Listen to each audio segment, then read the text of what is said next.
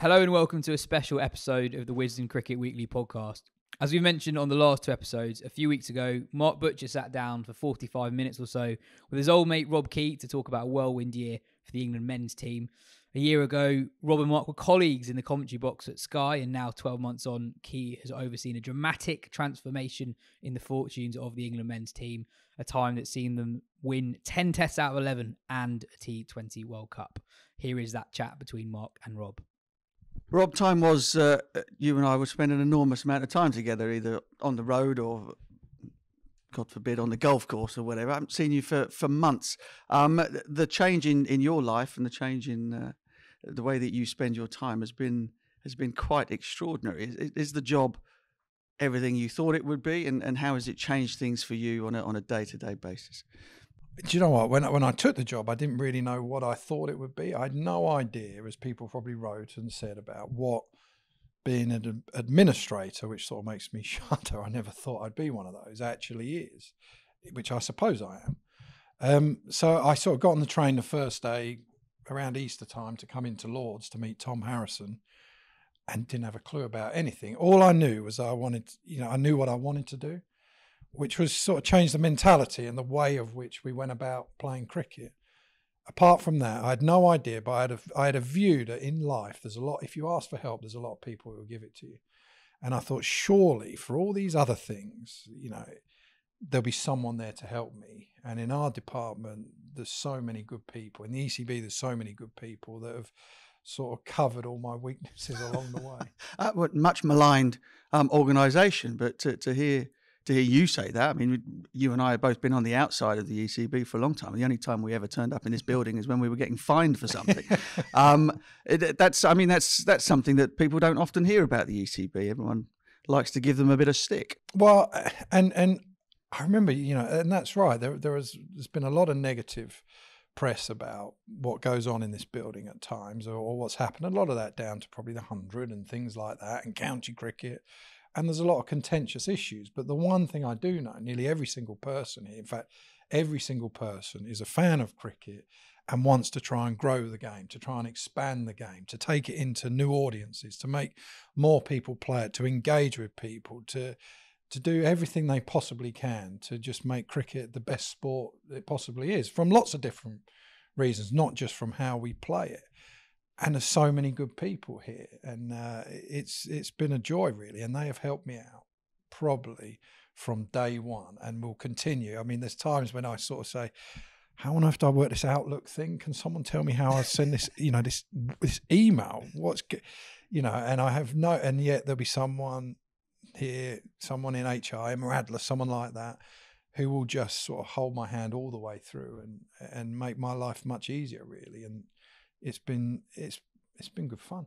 A lot of us, knowing what we do and how our life is as commentators working the television, we're kind of a little bit shocked that you gave that up to dive into a job which at the time, England's Test team were having a shocking time of it. The game had all these contentious issues, as you mentioned, and to jump out of what is pretty cushy gig to go into the frying pan, or out of the frying pan into the fire, it seemed like a bizarre choice. What grabbed you about it? Why did you feel that you had to throw your hat into the ring to do this? Yeah, so I was doing a vodcast after the Ashes with NASA and Ath, and we're doing what we do. It's like on TV and in the media, you sort of, I call it back trade on everything. We spend our time, if England doing well, we say they're going well, and if they're going bad, you effectively say why they're not going so well.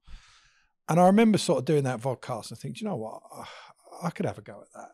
And they're talking about the various roles, and I thought, I want to, and I never really ever thought that would happen. And the one thing that, I love that job for Sky. It's the best job going, really, in terms of you're sitting around with great people and NASA, and you're able to sort of, you're talking about what you love all the time. Yeah. But the one thing that you've not really got a skin in the game. You're not really, I could come up with as many mad ideas as I wanted to, really, on TV. Eventually, everyone will sort of tweet you into oblivion, but it doesn't really matter. And everyone forgets what you said 3 weeks ago, and then you just go, you trade a different position. Whereas I thought, this was going to be more meaningful. I'd wake up in however many years, however it went, I'd wake up and think, you know, what an experience that was. And you'd find out if all your theories, all your philosophies had any backing, if they were right in any way, which is the one thing that really appealed to me. You know, NASA, yourself, you played 70 odd tests. Ath, all of these people, you know, NASA's done his time of helping out English cricket and trying to make a difference. I didn't feel that I had. So I suppose that was the itch I wanted to scratch. Speaking of bold, you come into the job with virtually nobody left. You know, everyone's jumped off the ship or been pushed off it or made to walk the plank. And the first thing is you've got to find coaches. You've got to find people to actually look after teams that are about to go off on tours or cricketing assignments. The interview or the thought for Baz McCullum in the first place, and then the interview has become sort of stuff of legend. Talk to us first of all about your thinking around inviting him, and then give us a bit of a clue as to what happened behind that closed door. Well, so, you know, first of all, I wouldn't have been interested in the job if it was flying, if England were doing really, really well, because there's no scope for change, really. When things are going as they were and people have been sacked and all that, as daunting as that might sound, you actually think, you know, people are going to be bold enough to back you and to see change or to see a different way of going. So that was the first thing. And then I was very clear, as I said, you know, to me, there's sort of two types of people. There's two types of ways of doing things. There's the people that see the trouble everywhere. All they focus on is the danger. All they focus on is the problems. You know, it's the sort of people that you say, you know, should we go down the road and have a drink? And they say, yeah, but the traffic's bad. You know, or whatever you do, they've always got, it's like, do you know what? You've got a problem for every solution. And it drives me mad. And then you have the people who see the optimism in life, who see that, you know, and I think your brain just works better that way. If you want your brain to be more active and work quicker and allow you to move better, think positively, think positive thoughts in a way. I sound like one of these self-help people. Well, no, I mean, there's a bit of coaching in that as well, isn't there? I know that would be your mantra if you were talking to somebody, talking to a young kid about batting. It sounds like almost exactly the same thing. The more positive your outlook, the better the results are going to be, because you will move more definitely, be more, be more sort of sharp in your thinking and in the way that you move. Yeah, your decision making's better. Your brain just works better that way. And, you know, we played in a time where, and I could never understand it. So you would play international cricket and everyone would say, and in the academies and coming up, and they do it at times in age group coaching where you go, do you know what, you want to be a professional cricketer or you want to play for England? A lot of pressure in that gig. So we're going to ramp up the pressure now and make it so tough and so unenjoyable, but at least you'll know how to deal with it. And when you get there, you're like, you just can't, you can't do anything. It's like try and catch a ball. If you're so tense, tense up your whole body and think, I better not drop this, my life depends on it. See how hard that ball is to catch. And then just do the opposite and try and relax and think, no, what does it matter really if this doesn't work? And then you find life so much easier. And also I feel, and this is what Stokes, McCullum, Mott and Joss get so well, is that actually it's not the end of the world if you lose. It's not the end of the world if you fail. So when you declare in Pakistan, and you give them, after dominating the game, and you give them a 50-50 bet, maybe even a 60-40 in their favour, do you know if you lose that, it's not the end of the world? You still, everyone will have a go at you, and then a couple of days later, you'll get up and you'll start for the next game, and that will be forgotten, and you move on. So it's sort of trying to trick your mind that it's, we all know it's important, but you're trying to take some of that off the players. So Brendon, then, when you invited him in, I mean, you're a pretty laid back guy anyway. And Baz is, there's no pressure in that man's life ever. You see him sat on the balcony, and you almost imagine people fanning him with great big ferns and feeding him grapes up there. He's just kind of, so laid back. How was that interview? Of course, you've not done, aside from interviewing like this, on the TV. That's for a big job. That's an important little passage of play for you to be able to get it right when you speak to the guy. How was it? Well, but there's two things on that. One is when I did the interview, I thought, well, I've actually sat around being interviewed by NASA. We sat around, and you're arguing with all of you guys all the time, Wardy.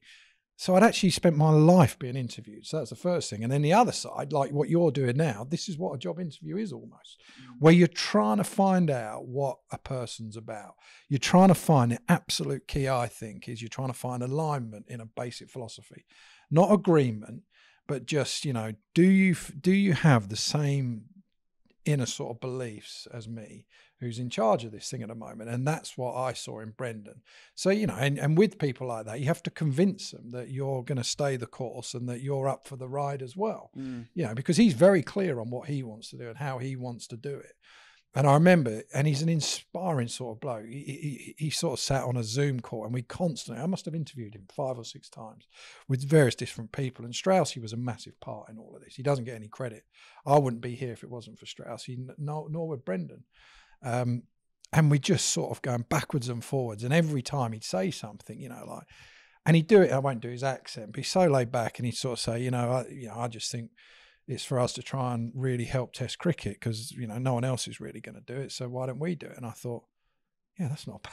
Because I always think you need that bigger cause. It's never about winning or losing. It's about a way of playing. It's about a mentality. It's about enjoyment. And he had that. And I remember every single time and every different person that came into that interview process to interview him, because you can't just hire that person. Everyone thinks that we just played golf and then he came in. Not at all. He went through a lot of interviews with lots of different people. And the last one was with 4, probably 5 of us. And every single time we all just came away inspired by what he was saying. And then we just thought, oh, how good's that going to be for the players to be able to do it? And he was perfect, I thought, because he had the right mentality, the right attitude.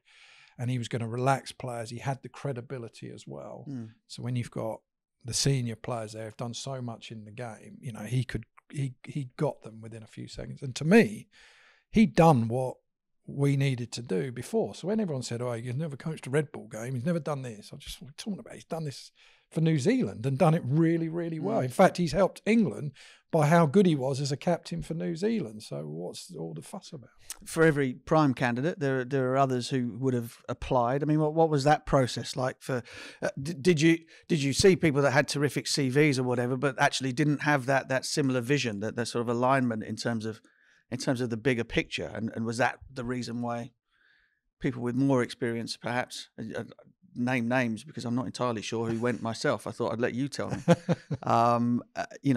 In comparison to Brendon, who, as I say, had no coaching experience. What was the difference there? You could just the way that just on that we were very much of the same opinion, and he's much better than I am. And that was it. And everyone else, to different degrees. Some had that, some were completely the opposite. And everyone in cricket, or there's someone that knows everyone in cricket. And there's people, you have a huge application process. Then you have the odd person that you target as well and want to find out if they're interested, especially at that level. There's blind CVs, all kinds of stuff that you go through with it. And as I say, all you're looking for is that alignment. I'm not going to name names of people who went for it. But sometimes what I would say is that when it comes to experience, I think that can be a positive and a negative, because a lot of the time people go, they've got a lot of experience. So then you think, yeah, all right, everyone you speak to about that person says, yeah, they're right. What was so-and-so like? Yeah, not bad. And you think, well, that's not what we want. So your experience actually in jobs can be to the detriment of you, because what you want is someone to go, what's that person like? And you want to be able to say, unbelievable. And if so, it's bittersweet at times, experience. And that was the process, just lots of sort of effectively doing podcast after podcast with various coaches. And so it was very much in my wheelhouse. And then, of course, Ben Stokes comes along to complete the triangle. I guess looking at it from the position that English cricket, or at least the Test team, found itself in after the West Indies tour, there probably wasn't many other choices but Ben. But I suppose the question was always, is him being England's perhaps best player all round, all these other types of totemic things that he is, was that enough? And if you had the captaincy, was that going to be something that was going to drag him down? So were you always absolutely 100% set on Ben, or was there again a similar sort of process where you had to kind of speak and figure out the way that he was thinking and the way that you were thinking? No, I was set on Ben from the start, actually, from a little way back, because he again embodied what I thought the team needed, and he was the one, more so than anyone, that would be able to go with that. Because we started very well, but actually what I felt you needed was someone who had the courage, if it didn't go well in the first game, which is what Brendon has, and which Stokes he has in abundance. You know, you talk about alignment, he's to another level. I mean, the bloke just really both of those, you can't change a culture by one sort of hour-long webinar that people put you on, or some sort of education piece where someone's talking at you for an hour and a half and say, there you go, culture sorted. You got to live these every second of the day, which they do. You know, so Ben had that. I felt he was the only one that could really sort of drive what we wanted to do forward. And he was clearly going to have his own views, which he does, and he's taken it to a level that I never thought that he would be able to, or anyone would be able to. And that was a key. And the other thing that he has, which I think is massive in leadership, he's incredibly smart, but he's got so much empathy. So he's not going to be one of these great players who can't understand all the great players. Say, well, why can't you do what I'm doing? It's like, why don't you just go and play like I'm doing? I go, yeah, all right, because you're the best player who's ever lived, you know, or whatever. Or Murali, it's like, well, not that Murali was like this. It's like, yeah, you just bowl a few off and you do a deuce thrower and that's it. Why can't people do that? Well, he doesn't think that, Murali. He's the same. He's got a lot of empathy. So I thought that Stokes had those qualities and that alignment. I didn't get the people saying, yeah, but you need two leaders who are completely different. All I see there is an argument. Just friction, yeah. You know, and it's like, to me, in my head, whenever I captained, if I had a coach that was aligned to me and we had that, it was a dream to work together. If you didn't have that, it's a nightmare, because you just think, don't say that, because you say the wrong thing. You put a negative spin on something, then a player listens to that. It's like saying, you know, coaches that say, right, let's play without fear here, but let's not lose more than 2 wickets in a Yeah. And you're like, go at 12s, but don't get caught along off. Exactly. Yeah. It's like, you know, it's only run a ball. Don't take any risks. Just run a ball. Don't take a risk. And so everyone goes out there going, oh, and it's like 3 and over. And then before you know it, it's 10s, and then you take a risk and you get home. So that's why, you know, it just made sense to me with Ben, and he's been outstanding. I had to think about this morning. Was sort of comparing him and Ian Botham, and obviously Ben a little bit older, a bit more experienced when he got the captaincy than Beefy was, the other sort of one of England's great all rounders, and that was exactly the thought that occurred to me, was that Beefy's way of leading was to kind of do it. And do it amazingly, and then kind of go to everybody else. Well, there you go. You know, right. That was, you know, very much sort of his, and you kind of feel that from him when you meet him. It's kind of inspiring, but it's also quite daunting, you know, to have somebody have that why can't you be as good as me? And you're right. And exactly the thought that came to my head was that Ben, not only is he able to kind of go out there and walk the walk, but he has a way of being able to allow people to kind of come along with him, which is incredible leadership. As you say, most people with that sort of skill level and that sort of aura around them find it very difficult to lower themselves to lift everybody else up. But that's what you see every day when you watch them out on the field. And that's exactly right. And that, to me, that is where it's not the sort of how you tell someone to play a cover drive or how you teach them their technique, how you take pressure off, all that stuff, how you get them to maximise their potential, which is your job, right? If you're a coach, you want your player and a leader, you want your players, if their potential is sort of up here, you're doing your job well if they're all maximising that, if they're all reaching that, and then going further. And it's the little moments with them. I don't go in the dressing room that often, but they're both so clever. They both sort of know when someone gets a 20 and someone, you know, Joe Root's got a brilliant 100, that's the person to make a big deal of. You know what? A lot of coaches, what we do, we used to have it at Kent once, where they say, let's toast the bloke who's done well. I say, all right. And then so at the end of a game, I remember once, I think I'd got 100 actually, and I'd run out Sam Northeast on a flat one who'd got 5 and missed out and was probably thinking, you know, the world's coming to an end here. And then they make him get up and sort of toast me and say, well done, Keezy, and all of this. I'm thinking, this must be and I'm looking at him laughing, thinking, how bad is this? Because the person who needs building up is the one who's not done very well. The bloke who's got 100, you don't worry about him. He's got 100. He'll be fine. Yeah. You know, and they know those moments. They know that it's a quiet word to the person sitting in the corner quietly. They know that it's, you know, just, you know, when the bowlers have had a tough day, that actually that's the time to be positive, you know, and they get that as well as anyone. Positivity, I suppose, epitomised by the win in Islamabad, which probably a bit of recency bias involved from my point of view, but I still think that's the best Test win I've ever seen. Yeah.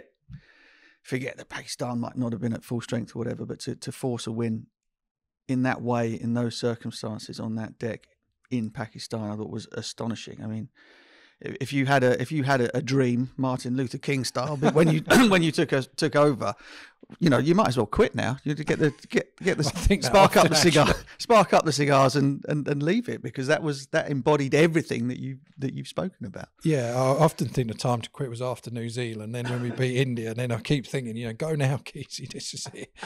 But yeah, and the amazing thing, like, that was Stokes and McCullum. I can't tell you which one was more, but that they both, the way they do things is exceptional, and they both have such a good understanding of mentality and, you know, the way you get the best out of people. Brendon often sort of predicts what's going to happen. He doesn't know he's doing it, but he says, I reckon this will happen. And you think back a couple of weeks later and think, yeah, he was right there.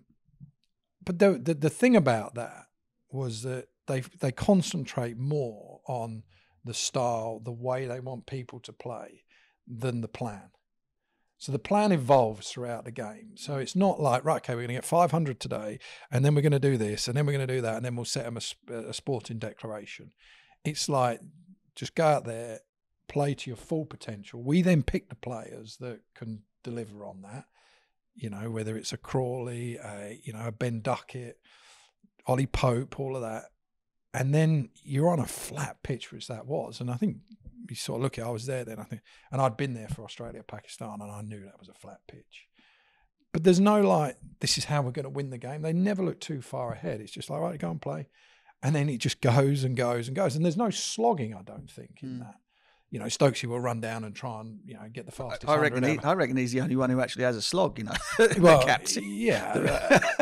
But, you know, in his eyes, he doesn't see the fear that we see. You know, I'm thinking, I'll run down, I might get out here. He just thinks he's going to smack it 10 rows back. And and everyone else is sort of he makes them all justified in what they do by what he's doing, because he's prepared to take it to the limit. So I love seeing what he's doing.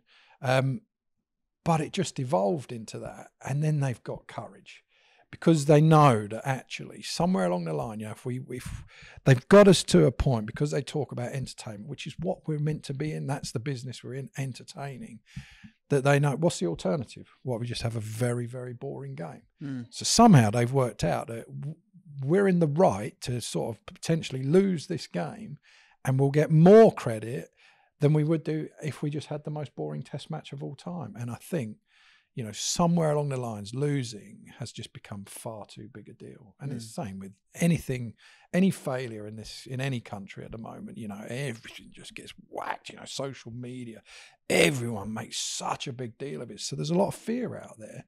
Whereas those two have sort of worked out that, oh well, we'll have another go the next day. Bazball. I know that Brendon hates it, and the team perhaps feel it's a little bit disrespectful for what they do, but there are not many organisations or sort of coaching teams that have had a phrase coined or a word coined for the way they go about it. I mean, it's kind of complimentary, isn't it? What do you think? Yeah, I think the point is that there's a lot more to it than that, and I think Brendon in particular sort of thinks, well, it's not my ball. You know, we're calling it after him. There's a lot, you know, Stokesy, as he said, you know, Ben Stokes has a massive part of it, so it just doesn't trip off the tongue as well. Exactly, Stokes ball or whatever, but you know, and there's a real danger, I think, at times. This is when we met with the directors of cricket, because none of this would happen if we didn't have the players coming through. You know, we've got this huge talent pool that is coming through in our game, which is extraordinary. You know, Harry Brook hasn't been made because of Stokes and McCullum. He's come through a whole system from probably, I don't know, under threes or something, whatever it is. And that's why he's there. So there's a huge amount of work that's come in. And I think it's like we're a bit wary of sounding like we're preaching, because there'll be bad days in this. This is just the way we think, and those two in particular think things should be done. Doesn't mean it's right. Doesn't mean it's the only way to go. And someone will evolve it, and someone will come up with a new way, and someone will find a way to stop it in the future, I'm sure. It's just the way we think that we like to do things. And people can take it or leave it, to be honest. I don't care if county players take it on or don't. That's for them to decide. It's not for us to tell them what they've got to do. Selection. I mean, you mentioned it just now. You mentioned Harry Brook. You had Rayan Ahmed, youngest ever Test player for England, doing his thing in great style in Pakistan. Ben Duckett opening the batting for England. All of these sort of choices that are being made, and you now, one of your many hats in the job is you're kind of on the selection panel. Was that always something that you imagined that you would be doing, or had you imagined that would be palmed off onto somebody else, and you just kind of ended up being stuck with it? No, like the cricket, really, it just evolved. So when I came in, there was no selector. There was Chris Silverwood that was doing everything sort of famously what had happened back then.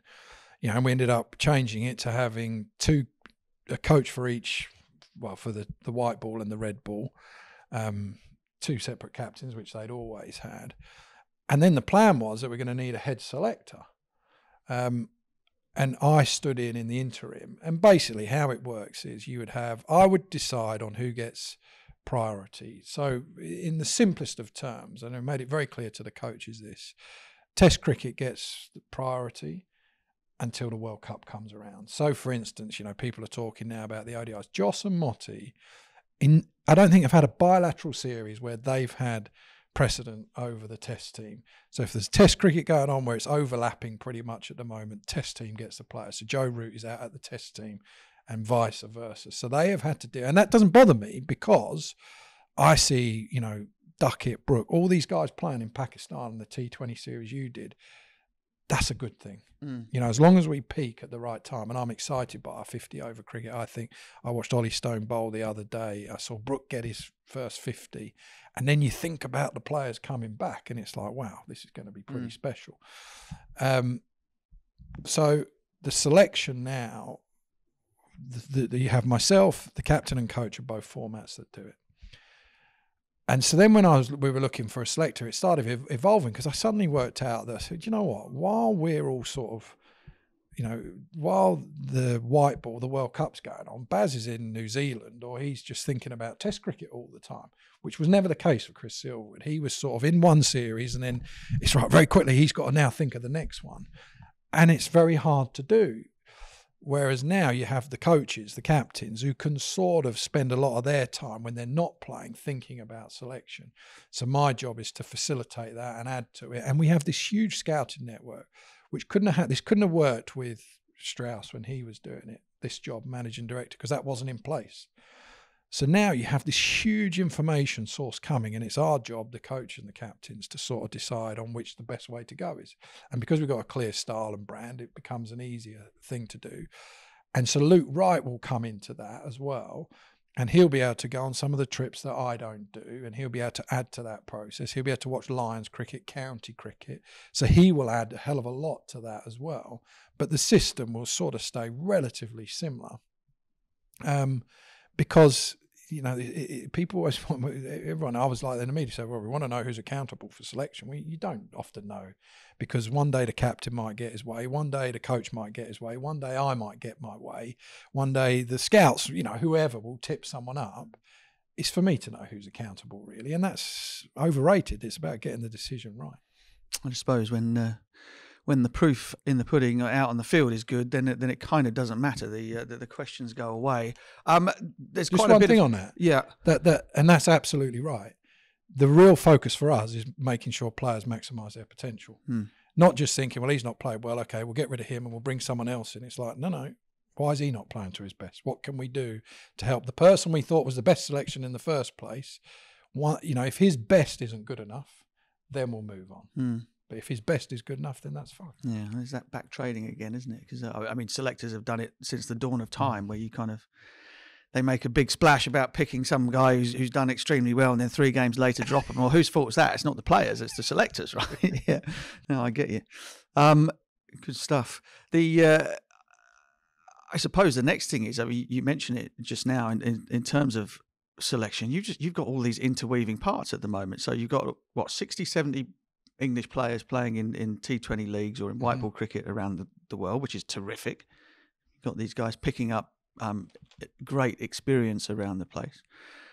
You've got three one-day internationals going on in South Africa. You've got a test series just about, 2 tests in New Zealand. That'll be your next job. You've got to sort out the schedule because that's an absolute disgrace. Go all that way for 2 test matches. And then right off the back of that, or literally as the test matches are running, there are the matches in Bangladesh. That's got to be an absolute nightmare for you guys. Yeah, and that's where the white ball team, Joss and Motti really bear the brunt of that, really, because they don't get their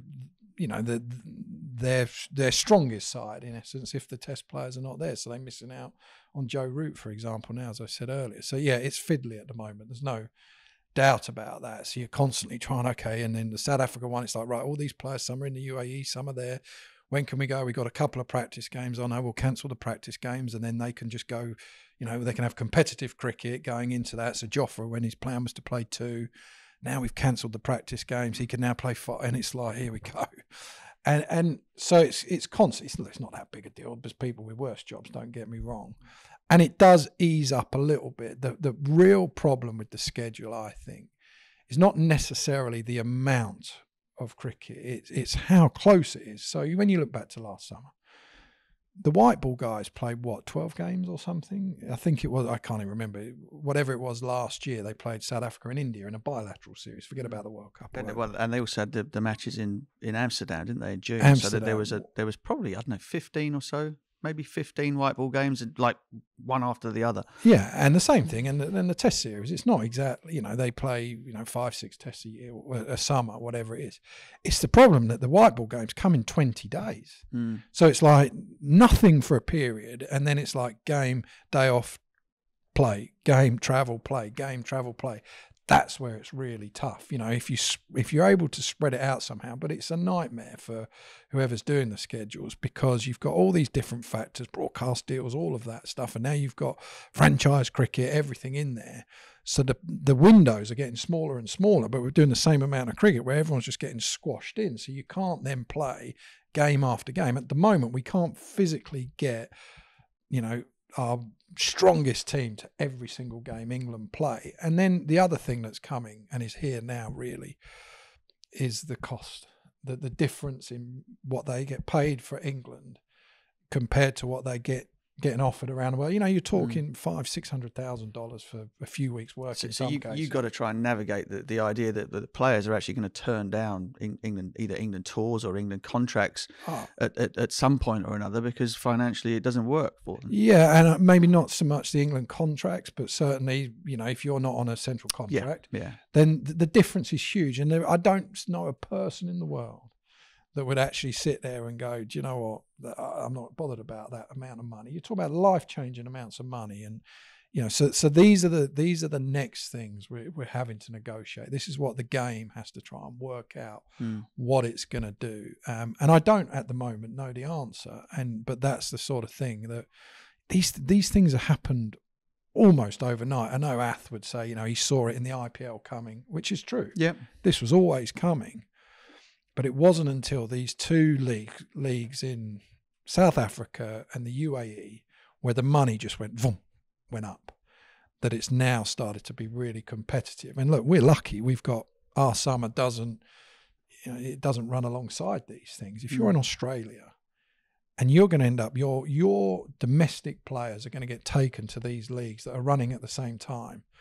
And the game's got to the global game, the international game has to have a serious think and get together about what it's going to do to make sure that there's meaning in the cricket that we play. That's the key. It's not just about money. It's about we need the meaning to be there to make people want to play. County cricket, it's going to be part of your remit, even if it's not directly part of your remit, because that's where your players come from. You just mentioned Harry Brook and his development and Yorkshire's part in that. The county members are unlikely to be happy with whatever happens, but you can understand at the moment, can't you? It feels like a mess, and yet as you've said before, the players being produced by this system that everyone says is terrible are very, very good. So the two things can't be true at the same time. No, and I think, again, county cricket a little bit reflects international cricket, where, again, it's not necessarily always the amount that they play, it's how close it is together. I can't remember what it is at the start of the summer. All the championship cricket is going to be whack, here we go. Well, not all of it. Nearly half of it's going to be played in the first couple of months. And it's a nightmare to get right that schedule because, again, you've got so many competing interests. You've got the Blast, you've got the 100, you've got international cricket, all of these things.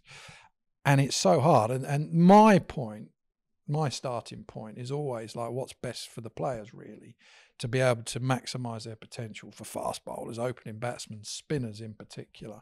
You know, and I completely get that that's not the starting point for a county necessarily, for a county chair, for the members, for all of these people. And it's so hard to keep everyone happy. But there's no doubt that talent is coming in abundance, really, and that's through, you know, pathway cricket. But there's things we've got to do right there. That's got to be as accessible and affordable for everyone as you can. That's only going to help, and these are where the players are coming from as well. You know, so look, there's a lot that English cricket's doing right, and when you lose an Ashes, it all gets, you know, hammered, and there's a lot that could be better as well. It's just, as we found out last year with the review and stuff like that, that it's not an easy thing to get right, and it's not an easy thing to get through either. I mean, do we pay? I mean, again, it's easy for us. Our careers are done, and we kind of. I played with 18 first-class counties all in the one league, and then it got split to two, and there was a definite feeling in the dressing rooms around the country that the two divisions made things better. Yeah, and you could point to the fact that. You know, by the time we got to the end of the first decade of this millennium, England being the best side in the world, that it kind of had borne some fruit. There were some terrific players out there and some good teams. Obviously now you sort of, you know, the hundreds come in, so that's taken a chunk of time out of a very short summer anyway. Mm-hmm. And there were talk about having three divisions. Do we get too caught up in the sort of like this divisional side of things? Is there an optimal way of doing it? Was two divisions fine, and should never have been touched? You know what? How do you see it? I mean, you're a guy who likes solutions rather than pointing out what the problems are. How would you go if you had the chance? And maybe this could be your next job. Take a couple of months off to go and play a bit of golf, and then this can be your next gig. If you had the chance, how would you arrange it? Well, as you say, I think we've added a month into the season with the 100. A month that wasn't there. Yeah, exactly. So then you've got to find space. So for me, as we said, I would end up playing less 4-day cricket because that's the biggest chunk of the summer, and I know everyone will now start nailing me for that. And I'll just, to me, you know, the county game financially, like the rest of the country, is not in the world's greatest shape. And I've always seen the 100 as the way to sustain that. That's always, well, I've never quite got the, you know, and you look at the 100, you know, you had something that was there that was worth nothing that's now worth a lot more. Now, in the future, that might be worth more. It might be worth less. I don't know. That's for people above me to decide. So the game that I love, the county game, Kent, all these things that I'm a product of, I see that as a way to really sustain all of that, to keep it going, because you need all these counties around, being hubs for players to come through, for giving someone to have a love for the game.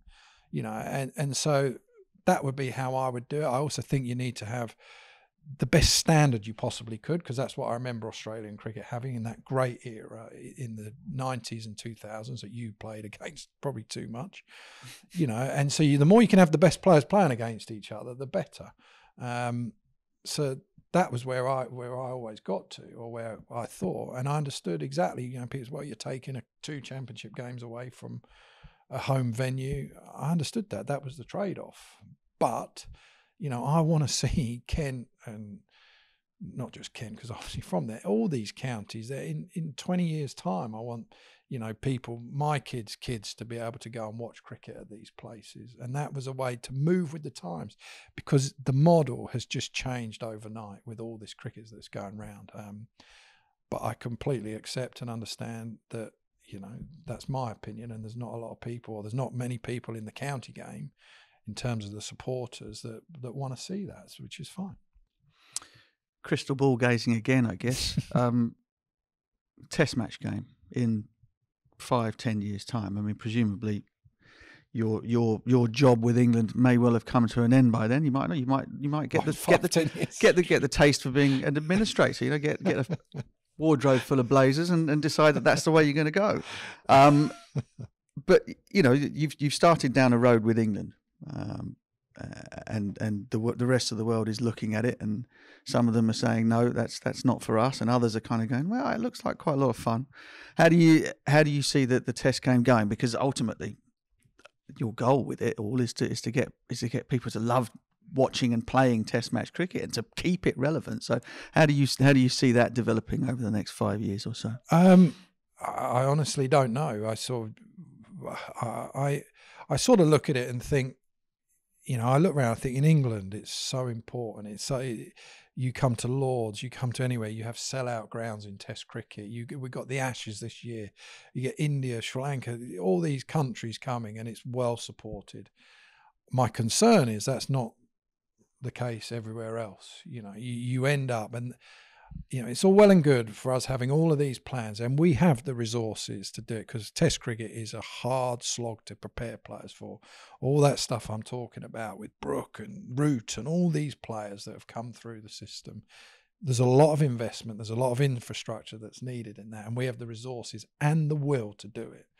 And my concern is, as the global game changes, is that we need someone to play against. You know, so it might be right, Australia, India, you know, if they've still got the will to do it, that's a good thing.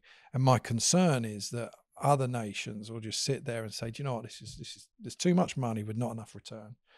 You know, and actually everyone's after T20 cricket, which I love watching T20, but there can be too much of it. Mm. And that's where I think the game has to try and get together and come up with some solutions, which I don't know the answers to. Ricky Ponting was saying the other day about what the ICC can do, all that. I don't know what's right or wrong.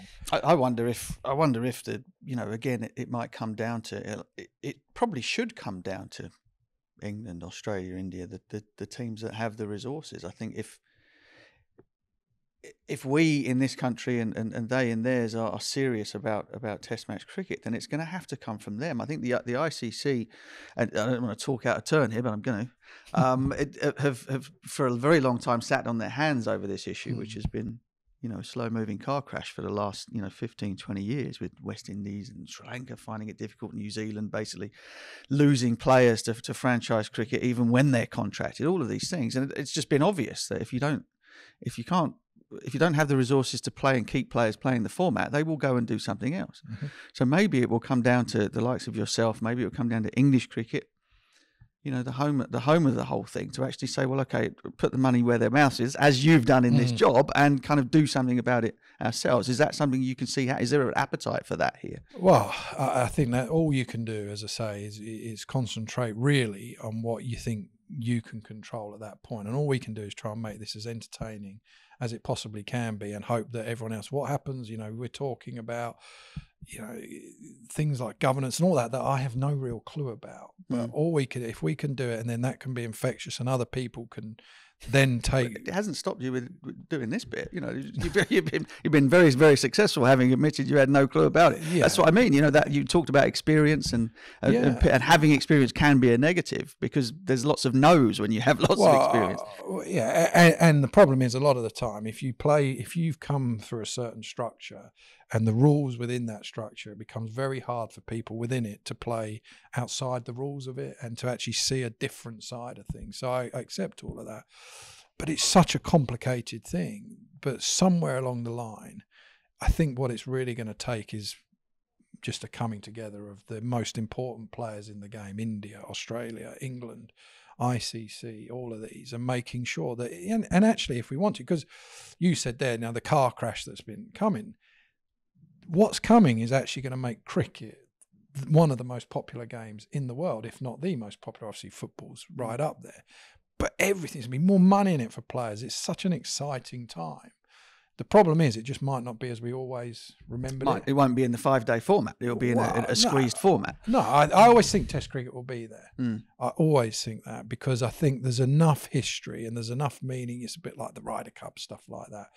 And it's special enough, and certainly for England. So, but you're right. It's, what do we do? You know, South Africa, these teams that we grew up watching, the West Indies. I mean, nearly all of my heroes are the West Indian cricketers, Brian Lara, people like that, Desmond Haynes, all these players, they're the ones, it wasn't sort of like Mark Butcher with his sort of wavy bat lift, It was these guys that you used to watch, was it Philo Wallace and Clayton Lambert smashing Dean Headley everywhere? It's like, how good is this? And the new boys would come out and be like, right, great.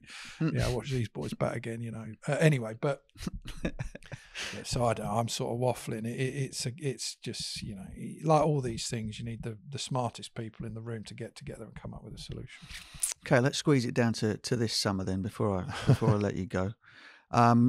Things, as you said, could not have gone any better. England hold both white ball trophies at the moment. The preparation for the World Cup has hit a bit of a bump in the road, but as you said, there's the availability of the best team has not been there. So I'm sure it will be all right on the night there.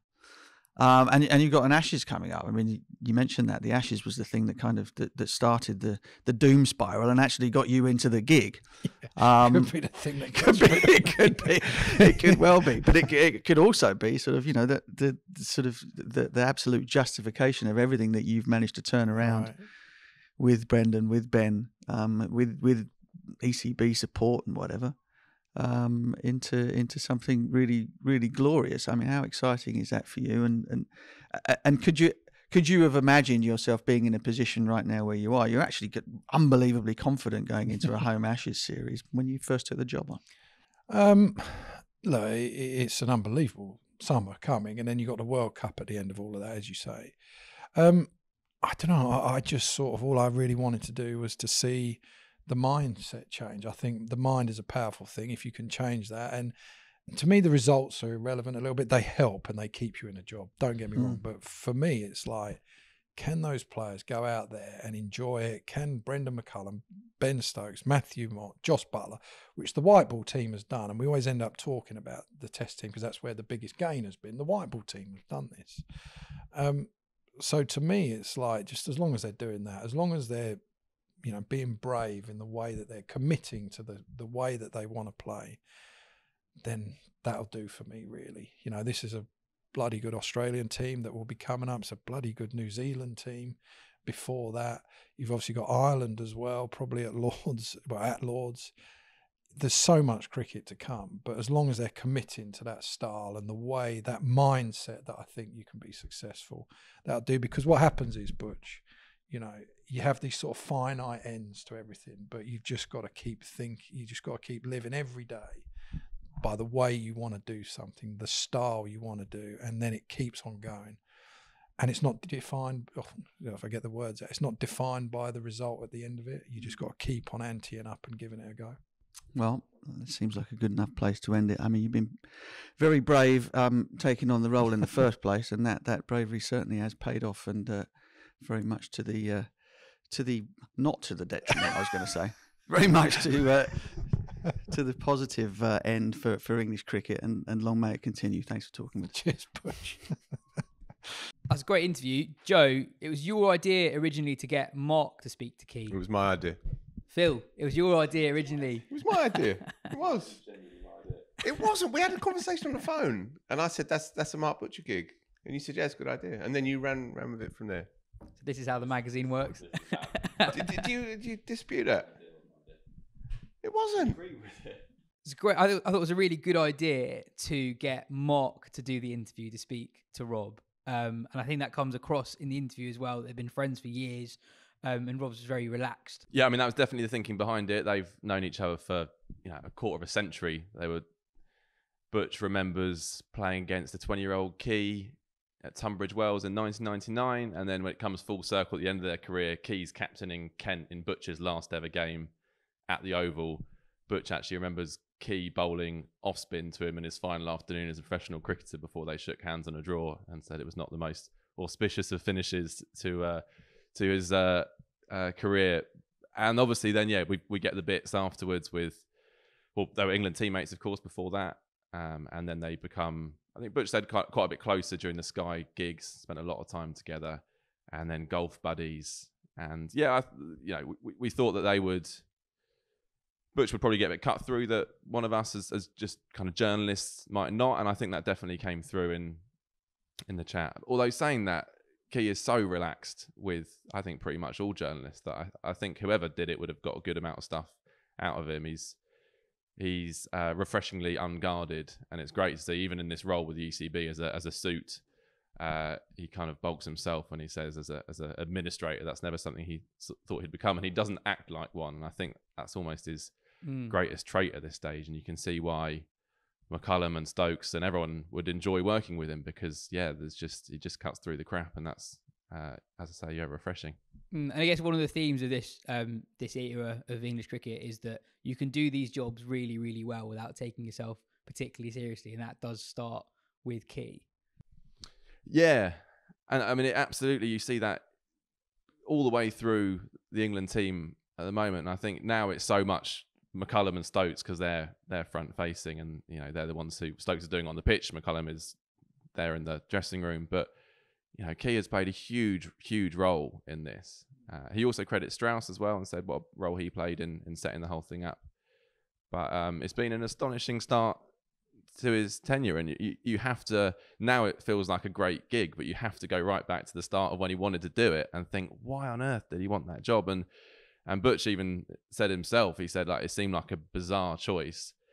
But I quote, but when you hear his reasoning, it makes perfect sense. He was unfortunate that his career at the top level wasn't longer, and he had this sense of unfinished business with English cricket. And I think that's hugely admirable that he kind of put his head above the parapet for a job that now looks great, but did not look so great this time a year ago. It does kind of feel like he's already completed it, if that makes sense.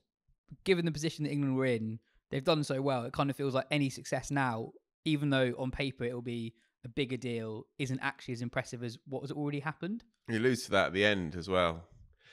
On the one hand, he's massively looking forward to the upcoming year, but he also recognises that Ashes series and World Cup balls-ups have felled many a leader in English cricket before, and it might be that his race is actually already completed. And he said his only real motivation, and it's an extraordinary line to say that results were almost irrelevant, but that's a straight quote. But his only motivation was a change in attitude, a change in mindset, a change in philosophy, a row back from the sort of somber over-seriousness that marks professional sport, and to try and take it back to its elemental reasons why you do it in the first place.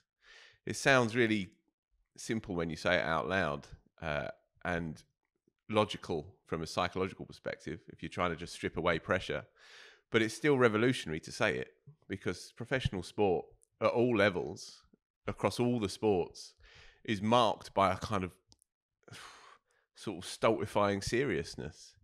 Turns out that if you strip that away, then you play a liberated form of whatever sport you happen to be good at.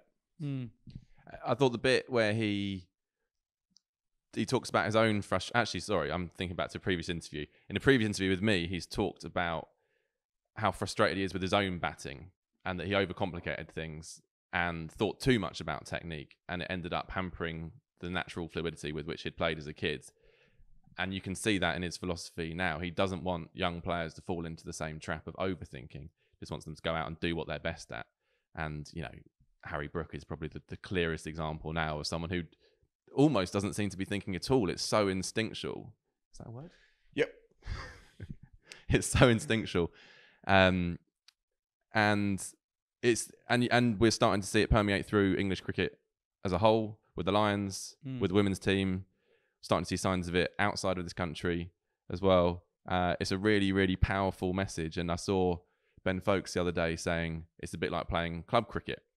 I think we mentioned that on the podcast quite recently as well. And there is that feel to it. You're going out to just enjoy it and have some of the pressure and the burden taken off you.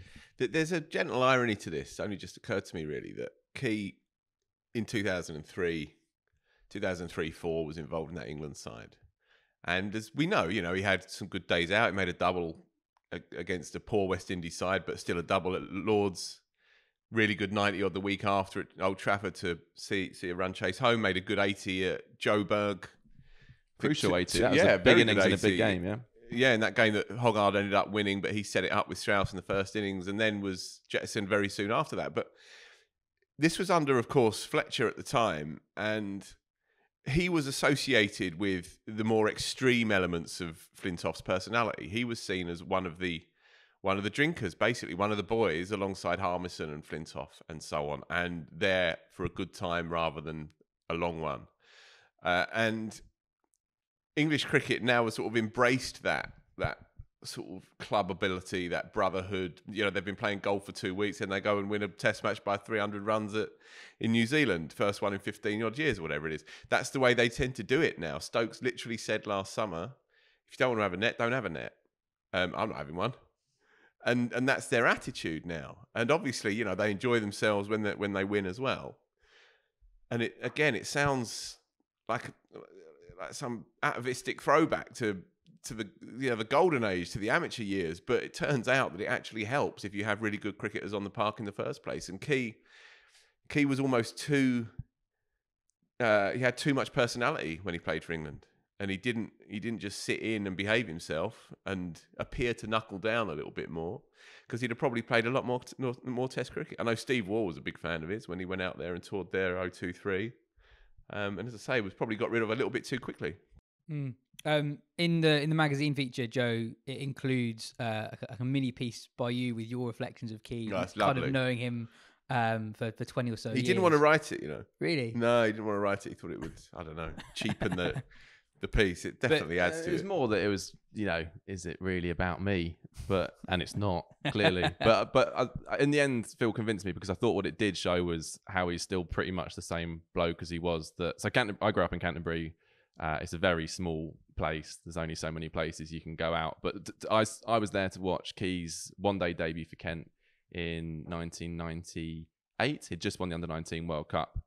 And he was up against South Africa's first choice attack and hit a runnable 50 on his debut. And I was 13 at the time, but actually it's one of those innings that stuck in my mind because he just played so well. Talk about playing simply in an uncomplicated way. That innings perfectly just came out and played his shots. And then over the next couple of years, he scored a load of county runs and was being talked about as kind of the next young English batter coming through. And yeah, like I say, Canterbury's a small place. When I started going on nights out, we'd bump into the players. You'd go to a club, you'd have Muralitharan standing next to you in the queue. It was just weird. But I suppose that's true of probably Chelmsford and Leicester and all these places. But when you have overseas players turn up, they're just out clubbing with all the other. The Prince of Orange boozer just off Moultrie Street in Chelmsford. That was the one. That was Del Pringle's local. And it's just weird because obviously a lot of my friends had no idea who these people were, and I'm like, that's the best bowler who's ever lived, who's just getting a double vodka Red Bull. But anyway, so I saw Key in one of his clubs in, I think it must have been, I think the summer of 2002, and he'd started scoring quite a lot of runs, and charged with a few pints probably, I went up and said, I think you're going to the Ashes this winter. And he was like, no, mate, I'm too much booze, too many fags, no chance, they don't like me, haven't got a look in. Then a few months later, he's picked for the home series against India, does go on that Ashes tour, and in a pretty miserable tour, actually does okay. The stats weren't great, but he played the quicks well, got bowled by Damien Martin, didn't he, at Perth? Something like that. He got out to Martin and another crap medium pacer. Yeah, so that was kind of the theme. He'd got through the quicks and then got out to a innocuous medium pacer. Again, maybe overthinking it perhaps. And then I saw him the following Easter at Canterbury's Polo Farm, where they have a kind of infamously boozy hockey festival. And I was probably pissing him off, but he was very kind about it. I know. I reminded him of our bet. He paid up very cheerfully. And how much was it? I think it was a tenner. Solid. Wasn't loads. It wasn't loads. And then my mate Nick promptly threw up on the floor right next to him as well, which kind of sums up Polo Farm Canterbury Hockey Festival. And and so different world. Polo Farm Canterbury Hockey Festival. My word. So yeah, you'd see him about, and then obviously years later I started interviewing him several times, and even up to the chat with Butch in the ECB boardroom as the managing director of England men's cricket. He's still pretty much the same bloke, and I do think that is. I wonder if this might actually cause a shift, not only in red ball cricket and the philosophy of the way people play, but in the way people think about administrators and what people want out of administrators these days. I'm not saying he could be ECB chairman or chief exec. Those are probably different roles that need to be done by different people. But these kind of roles, I think having a kind of like an everyman who has a connection to the players without being in the changing room all the time. And he made that point as well. I'm not getting involved in that too often. But I think think players respect that. I don't think he'll be doing the job this time in 2 years for sure. Maybe even this time in a year. Which way do you think he'll go? I think he'll go back to the telly. He'll go back to the telly with his stock higher than ever before. It's as he says, it's the best job going. And if he can leave an Ashes win, a decent World Cup showing, he's already left his mark profoundly on the whole scene. He's already got a World Cup under his belt. If he can walk away with one of the next two, then that's an untouchable stint, and it can only go one way from there on, and it can only get stale from there on. As Butch says, crack open the cigars and put your feet up. That's it. And I think that notion that, and I mean, you sort of alluded to it earlier, Joe, but the specific idea that Strauss has left his mark. Sorry, if you're looking at, say, the Sky box, right, the commentary box, Hussein's left his mark, Atherton's left his mark, Butcher's played 70 Test matches. Strauss, who drifts in and out of it, he's played 100 Test matches. Broad, who is obviously the next man in, etc., etc. And he said he had unfinished business with English cricket, that he'd been on the edges of it, on the outskirts of it, and it'd have been paid very handsomely to do the Sky gig. And as we know, it's a plum job, to say the least. And he does like his links courses and all the rest of it before rocking up of an evening to do a bit of provincial T20 and his hockey festivals at Polo Farm. But he said, no, I'm going to dive in. It could go tits up, could go horribly wrong, but I'm going to take it on. And I think he'll naturally go back to that world in due course. It's hard to see him going the other way and ending up at the ICC, isn't it? I mean, he doesn't even... The only bits where he's a bit, you'd say, weaker in the interview are when Butch pushes him on the kind of bigger global game stuff. And he says, honestly, like, I don't know, we need the brightest people in the room. And he doesn't even proclaim to be one of those people. So it's hard to see him ending up in Dubai. I just don't think that's not his interest, is it? No, nobody knows the answer to this question, do they? What can we do about the Test match game? He's aware that you need to have more than 3 teams playing it, but it is. I agree. That's the bit of the interview where he's least. He has the least conviction, I guess, where he's unsure about the direction to travel there. But also, I'm listening to that thinking, well, if you're not sure and you're the managing director of England men's cricket, I'm not really sure how many people will be. Yeah, well, Butch pushes him, doesn't he? And he says, well, if England, Australia, and India are the ones that want to play this, then isn't it up to them to put their money where their mouth is and make sure this thing continues to work? And that's probably the only question in the whole interview that Key ducks a little bit. And I think it's probably because he just doesn't know the answer or doesn't feel like it's just not his remit. And I don't know, what would that even look like? It's a really hard thing to imagine. He does refute the doomsday scenario that Butcher sort of presents a little bit, because he says, well, what's really happening is that the game's going to become the most popular it's ever been before. And there's more avenues open and more opportunities there for fans as well as players. That's the only moment in it where he maybe tiptoes towards establishment think, But on that level, he's not wrong. He's not wrong. But we all know that there is a significant consequence of this opening up of the game and prioritising of its shortest forms. We know the impact that's having. Do you remember when he was appointed and I think they were talking about, the first reports that McCullum was going to get the coaching job? One of your mates texted you saying that, isn't this just like blokes you'd want to spend an evening in the pub with? I can kind of got this vision of the World Test Championship final. Key just has a chat with the BCCI bosses and the Cricket Australia bosses, like, come on, lads, let's go to the Fentimans, thrash it all out, and let's just sort Test cricket. Come on. That'd be nice. Yeah. It's probably worth touching on the sort of mini section where he discusses county cricket as well, because I'm sure fans of county cricket will be alarmed to hear Key saying, I think there should be less red ball cricket, and he acknowledges that that's not going to be popular with the vast majority of county fans. But again, I think he is a pragmatist, I think, as well, and he sees the 100 as a way of funding the stuff that created him. And he wants the smaller counties, the less fashionable counties, to continue, and thinks this is the way to do it. Now, other people will have very strong opinions that isn't the case, But I thought to put his head above the parapet and say, I think we should have less red ball cricket, which is in direct opposition to Ben Stokes, who has said very clearly he thinks there shouldn't be, albeit he's not playing much of it. So it's, I'm not. It's also, Key said the same thing when he was on Sky. So this is not like he's put a suit on and an ECB badge and now he's towing the line, because he was saying the same thing beforehand. And it's always a real cynic would say that Sky is an addendum anyway of the ECB, but he's always been consistent on that. The daylight between him and Stokes on it is that Stokes probably doesn't know the sort of financial realpolitik of the county game. He probably isn't scouring the financial books and the checks and balances of put upon counties. He's looking at it from a purely cricketing perspective, whereas Key now knows the ins and outs of the county game. And Key's always, when he's talked about the county game, there's always been an additional weight there, because compared to even the other Sky pundits, he had a much closer relationship with county cricket. He played until the bitter end almost, had a very active captaincy at Kent, etc. I think if you compare it to, say, Strauss, though, who gets a lot of criticism as someone who, he just doesn't care about county cricket. It was never really his thing. Like, he did it for a bit, then he got big with England, and then it never really mattered to him again, which I don't think is actually a fair representation anyway. But that, that is one argument that's made. You could never say that about Key, because he was basically county cricket. Like, he didn't play for England for the last decade of his county career, aside from being in World T20, batting at number 7 against the Netherlands for one game.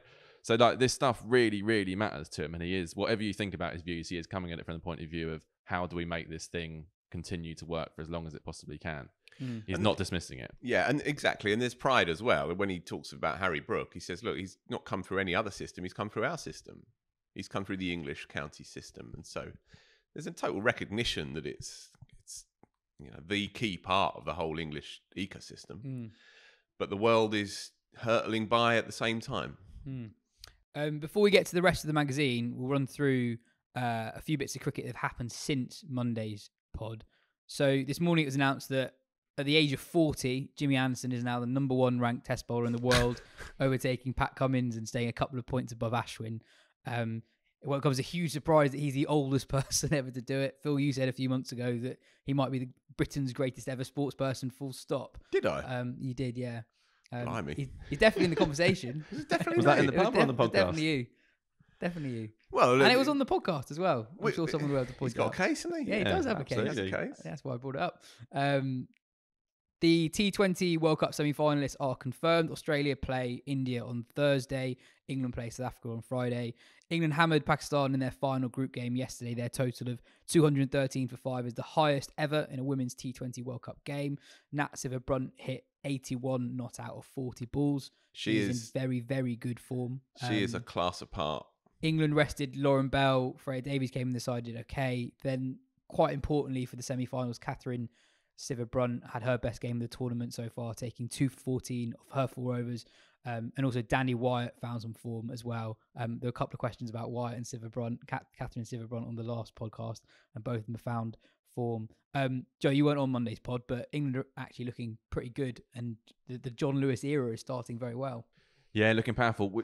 John Ball has to be banned, though. That is just the worst thing I've ever heard. I mean, it's creeping in.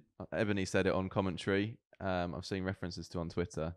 That needs to stop. Yeah. But they're playing some great cricket, certainly, and the balance of their side looks the best I've ever seen it. The way that the balance of the bowling attack, the 3 spinners, 1 of each style. Big that Catherine Sciver-Brunt was back to somewhere near her best against Pakistan, albeit it was an odd game because it was very watchable because England batted so beautifully, but it was kind of grimly one-sided, and it was one of those ones where the wheels really came off for Pakistan. As Phil says, Nat Sciver-Brunt she keeps taking it up another level. It does feel like we've got to that point. We shouldn't jump the gun. They both have to win their semi-finals, but I do expect England to beat South Africa reasonably comfortably. Be very surprised if Australia don't beat India. It's sort of then, can that Sciver-Brunt do it again against Australia and everyone else do enough to beat them? I can't really see them beating Australia without Nat having a massive contribution. And even if she does, we saw in the last World Cup final, she couldn't have contributed much more and they still lost. Australia definitely favourites. I know we keep saying that, but it does feel like the gap is as small as it has been for quite a long time. That gap is still big, but it does feel that I remember when England were in the West Indies just before Christmas, England kept winning against a very weak West Indies side, but they weren't winning convincingly. They weren't threatening these kind of scores. And then, as you say, the balance of the team is as good as it's been in years. Yeah, the one thing I would say, they lost early wickets against India and kept going hard. They lost early wickets against Pakistan and kept going hard. And that's great. That's the way they want to play. I don't know if you can do that against Australia in the same way, because Amy Jones has barely made a run against Australia across her career. Looks in great touch, but you don't want her in the 7th, 8th over. You don't want Heather Knight in the power play. So they've got to keep going the way they have, but I do fear if they lost those early wickets, then it might kind of fall to pieces quite quickly. And on that, the top three have obviously got immense amounts of talent, and they've had their days out each individually across the tournament, but they haven't clicked together yet very much, as in Dunkley, Wyatt and Capsey. Dunkley looked a bit out of touch, I thought, against Pakistan. A couple of technical things creeping in. And Capsey looked a little bit not quite herself as well. It might just be a one-off for sure, but that is a dangerous but flimsy top three, I think. You never know, though, that what that might mean is that they all come off together. But that would be a little concern for me if they do get through that semi and end up playing the big guns in the final. That it does feel a little bit hit and miss, and possibly slightly on the miss side at the moment, that top three. But we shall see. As we mentioned already, the new Wisden Cricket Monthly is out now. Joe, aside from that interview with Key, what are the highlights? Felt like a busy one going through it as we sent it to print. Lots in there. There's a really nice interview with Jack Leach by Jim, who spoke to Leach whilst he was in New Zealand ahead of the first test, about feeling the most comfortable he's ever felt in an England shirt and fighting his more conservative instincts to kind of join the party, essentially. There's a nice bit where he was surprised to see how many test wickets he'd taken last year, which actually I was as well. And it's like, well, because his average wasn't great, but he was like, I never thought I could have taken many test wickets and go for the runs that I did. So that's a good one. Matt Roller's done a really good piece on the first 15 years of the IPL, the kind of defining moments of the tournament so far, and then looked ahead to the 16th edition, which is just around the corner. Phil did a nice photo-led piece on the greatest ever slip fielders for the purists. And Like all my work. And tried to unpick what's going on at Essex, which is not an easy task because it's moving along. Well, it's not moving along quickly, but there's a lot to come. And we had the announcement just the other day that the chairman has moved on already.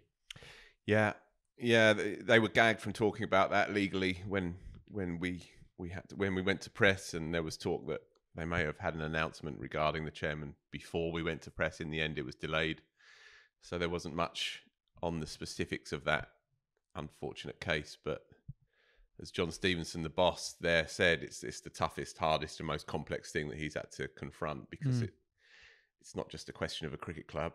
It's the question of the day, really, and construing social media posts and what they tell you about these individuals lies at the heart of much of these explosive issues that are rightly being addressed in English cricket. But people will have read about Azim Akhtar, the chairman, who's now no longer involved with the club, that have read about his particular case, and they make their own decisions on that. They make their own judgments on it. On Leach, I've not read the interview, but I really want to. I think it's fascinating. I think him and Folks, kind of the least Bazball of the Bazballers, how they go about their cricket, I find very interesting. I think with Leach, he deserves a bit of credit because we've not been the most complimentary of him at times over the last year. But I think he deserves a lot of credit for just the holding role he has with the bowlers they specifically have in the team, because they don't really have seamers who are capable of bowling long spells at the moment. Anderson's 40, Broad's 36, Robson doesn't really bowl long spells, and Stokes' knee's gone. The role Leach has to kind of just pause the game at points when teams are... It is difficult for him to be attacking because teams are looking to attack him as well. He does have like an oddly crucial role, even though the average is actually worse than it was before Stokes was captain, which I think people would be surprised by. Yeah, and he just knows whatever the conditions, he's going to get picked now. And that wasn't the case for a long time. I mean, their kind of normal mode was to not pick him, and then they'd pick him if they thought it would spin a bit. And obviously, that's been turned completely on its head. And you spoke to Joe Root's dad. Spoke to Matt Root, Joe's dad, and Billy, his brother, about how Joe became quite so good, really, and some of the bumps in the road along the way, and there were some, even if it might not feel like it now. And the most kind of moving bit of it was them both talking about the end part of Joe's Test captaincy and how it affected him, and just how much happier he seems now with that burden lifted off his shoulders. I enjoyed doing that one. We did a piece warming up for the county season by looking at the greatest post-war championship campaigns from a team perspective, with Surrey's brilliant year being the starting point for that, and seeing how some others compare with it. And got some good. We've got Isha Guha as a guest columnist, looking at the Women's Super League and the greater opportunities out there for women's cricket and how that landscape is shifting. Great stuff from Andrew Miller, Lawrence Booth, Adam Collins, and we'll have Mark Ramprakash returning as a columnist from next month in time for the new season as well. So it'll be good to have him back on board. And the batting coaches, Ollie Pope. Yeah, so Ollie Pope's one of our coaching team, if you like, one of 9 or 10 names, mixture of coaches and current players. And he does a brilliant, he answers a question from a reader regarding how to manipulate the spin in particular, and how to inject a bit more power into your shots when you're not maybe the biggest. And obviously this taps into his own game, and he's superb on it. I think he spoke to Joe at sort of 7:30 in the morning. I mean, New Zealand. Real commitment. And I've got to say, he's too good and established to talk to a journalist, even if it is you. You're going to say me? Even if it is you, Joe. At 7:30 in the morning. It's not the making of an ex-England Test captain, is it? It's not. No, you need to be aloof, a little bit arrogant, and slightly highfalutin. Do you reckon Harry Brook would pick up the phone to talk about? No chance. Absolutely not. Absolutely anyway, not. he doesn't. But I'm very grateful to Ollie, I should say. Yeah, he's a star, and jumped at the chance weirdly to be a part of this. Was it 7:30 a.m. New Zealand time or UK time? New Zealand time. Okay, wow. Fair play. Fair play. He's probably been to the gym, done 20 lengths. Anyway, he it's a really, really revealing piece by him. If you are a player and if you are interested in the science of batting, then you've got to read it, really. And then Toby Radford, who's a very, very good batting He's been on coach. the pod before, and he helped me fix my issue of collapsing over to the offside when trying to hit it through the leg side. Right. Was that a defining moment in your batting career? I did actually... Get up to 30? No, I didn't quite. I got up to 20-odd the next week. So, kind of, yeah. So he's a former West Indies batting coach, and is a very well respected, world renowned batting specialist coach, and he's outlined the best pre-season drills that you can do to get in nick for the start of the new season. So if you are, getting your bat down from the loft and brushing off the mothballs and all the rest of it, and you are thinking, all right, well, one more circuit, let's get going, then I really can recommend those two pieces. They're really useful. And it's worth a reminder on the Ollie Pope piece that he was directly responding to a question that a reader sent in, saying the question was, he was a slight bloke who was struggling to get the ball off the square against the spinners. And Pope seemed like a good person to answer that, because he's got small stature himself, which is actually pretty cool if you think about it. You've got a reader asking England's number 3 how you play spin, and he gets right back to you, basically. Yeah. So if people have got questions, email in editorial@wisden.com, and we'll put them to... You can ask either for a specific member of our coaching team, or we can figure out who we think would be best to answer it. And I think I think it is possible for someone to send in a video of them playing as well. Absolutely. That would be helpful, and we can send those on to the coaches, and they can give us their tips. Well, as always, you can get the latest magazine at wisden.com/shop.